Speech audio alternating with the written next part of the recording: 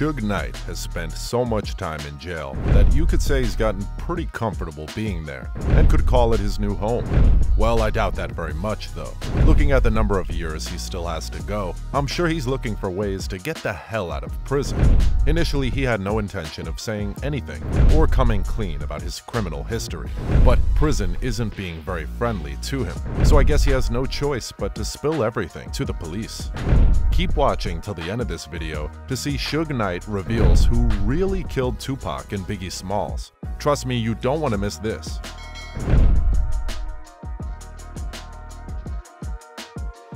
Suge Knight's history of violence.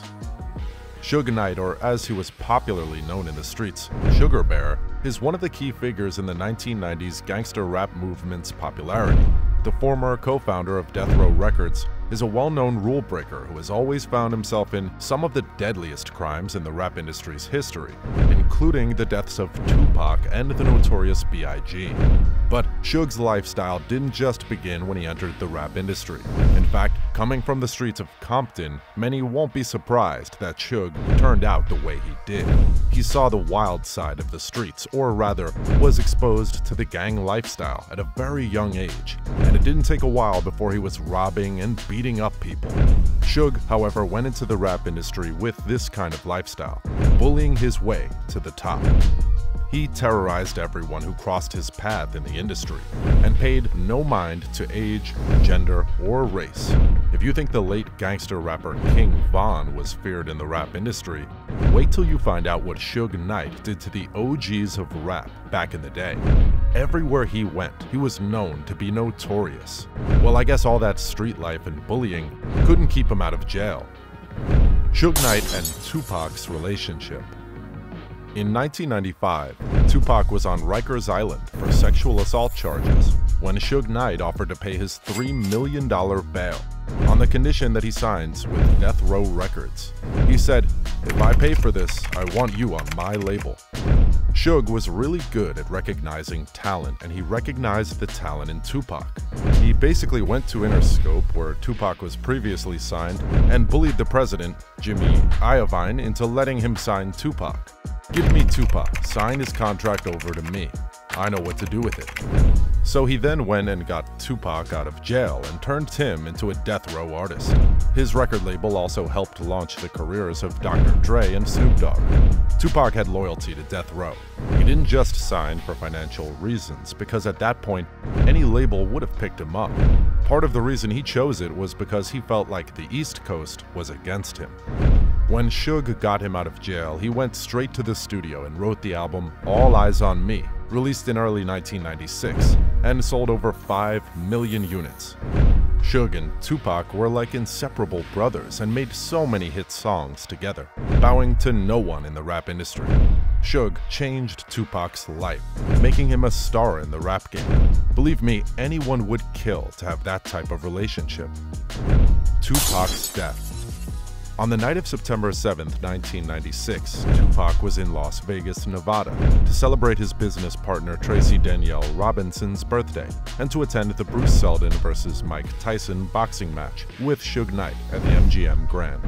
In the lobby where the match was being held, someone in their group spotted Orlando Baby Lane Anderson, an alleged Southside Compton Crip, whom the individual accused of having recently tried to snatch his neck chain with a Death Row Records medallion in a shopping mall.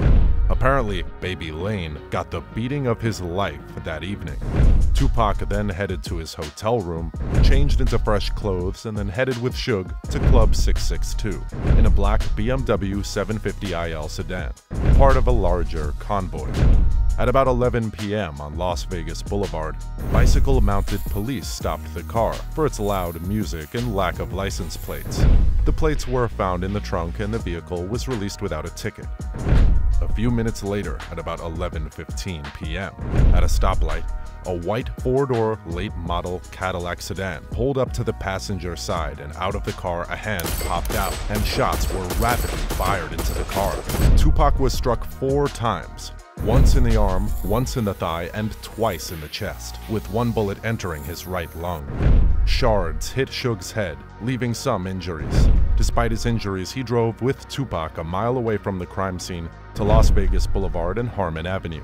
Tupac was taken to the University Medical Center of Southern Nevada, where he was heavily sedated and put on life support. Tupac died of respiratory failure, followed by a cardiac arrest due to the removal of his right lung while in the critical care unit on the afternoon of Friday, September 13, 1996. Doctors tried to resuscitate him, but were unable to halt the bleeding. At 4:03 p.m., he was pronounced dead. Biggie's death.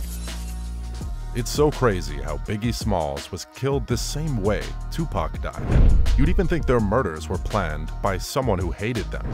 On March 9, 1997, Biggie Smalls attended a Soul Train Music Awards after-party at the Peterson Auto Museum in Los Angeles. At around 1 a.m., Biggie Smalls left the party with Sean Combs, popularly known as Puff Daddy, who was at the time the CEO of Bad Boy Records, the label to which the rapper was signed. Puff Daddy left in a car with his other crew members, while Biggie left in a separate car with his driver and two friends. Biggie's car was directly behind Puff Daddy's as they headed north on Fairfax Avenue. His car made a stop at a stoplight on Wilshire Boulevard when a black Chevy pulled up and fired a gun at him from the driver's side window, hitting him 4 times. Out of the 4 people in his car, Biggie was the only one who was hit. No one needs to tell you that it was definitely an assassination attempt, just like Tupac's death. I mean, how did Biggie end up being the only one shot in the car? Puff Daddy ran out of his car toward Biggie's, dragged him out and drove him to Cedars-Sinai Medical Center, where the rapper was pronounced dead at 1:15 a.m. It all felt like a mystery and a cover-up because the police didn't investigate the case until about a month later. I mean, that's all shades of suspicious, wouldn't you say? Suge Knight reveals who killed Tupac and Biggie. After 21 years of arguable statements, conspiracies, Suge Knight has now decided to disclose the 2 individuals responsible for the fateful evenings of September 7, 1996 and March 9, 1997. The former Death Row CEO has finally revealed that he was, in fact, the real target in the drive-by shooting that killed Tupac.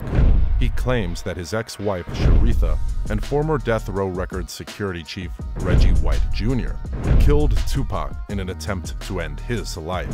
Suge's attorney, Thaddeus Culpepper, wrote in a signed affidavit that Knight has known for many years that Reggie Wright Jr. and his ex-wife, Sharitha, were behind the murder of Tupac and the attempted murder of Knight. Knight also had alleged details of Wright's involvement in the Biggie Smalls murder case. That's the end of today's video, guys. If you enjoyed this video, make sure to subscribe for more content. Also, don't forget to smash that like button and leave a comment down below. Thanks.